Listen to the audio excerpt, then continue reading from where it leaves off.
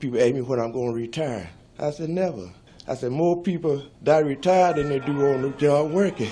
You know, so, I mean, I love it. I love to work. I love to work out. My name is Sam Bryant, Jr. I'm 70 years old, if that means anything.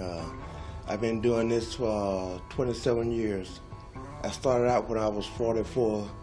I was in a bad marriage, and so to relieve my stress, I went to the gym.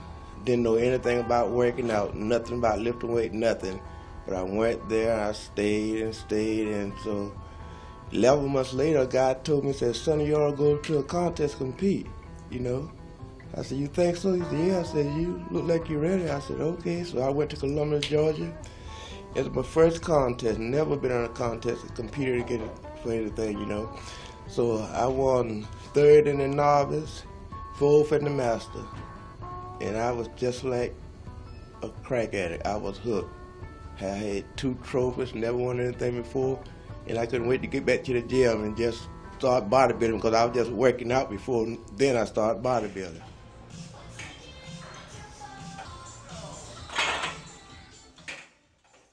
People have the misconception that age makes you old, but I realized that, you know, it's a state of mind that makes you old. Age is just a number, you know, and it gives most people, majority of people, a reason to be lazy, not to do anything, you know. So I heard a lot of people telling me about wait till I get their age, and then I tell them how old I am, and then, you know, it's kind of embarrassing, you know, but I tell them that to make a point, you know, that the inactivity, you know, and the thought process is what makes them old. You know? Because if you think about your subconscious mind with your conscious mind, you know, if you start thinking you're old subconsciously, your conscious mind take a hold of that, then your body gonna feel that it's old, then you're gonna start acting old, feeling old, and you're old. So I don't believe it. I feel like I still like to go out and dance. I can dance all night, you know. I mean, that's just me, you know. I'm really honest. I never felt like I aged since I started bodybuilding in 44.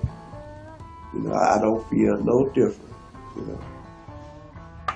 I just want to get them people to recognize me for what I am and what I'm doing there, and realize that it can be done. They can do it, you know. And I just want to be some kind of model for them, you know, for people to see that, you know, a lot of people sitting down, young people. I've seen a lot of young guys older than me, you know, because that's their lifestyle. That's what they chose to do.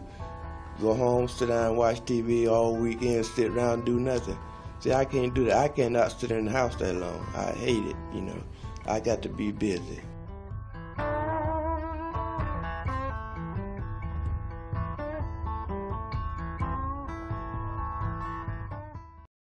you